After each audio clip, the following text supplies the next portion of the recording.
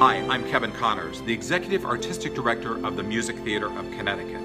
And I'm currently standing in our brand new 110-seat Black Box Theater, where on October the 16th, we will be premiering a brand new, reinvented, reimagined production of Andrew Lloyd Webber's classic musical, Evita. Now, if you've ever seen anything at MTC, you know that musicals here are not only observed, but also experienced with the audience on three sides of the playing space.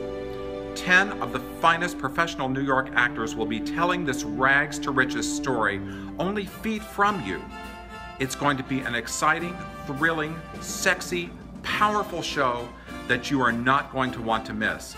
Not only is Andrew Lloyd Webber's music for this amazing show some of the best music ever to come along in the last 50 years, but the story of this woman is unbelievable and unmatched in history. She rose from rags to riches in a time when men ruled everything, the 1940s in Latin America. She became a powerful political figure, the savior of the people, and a real player on the world stage. It's a fascinating story.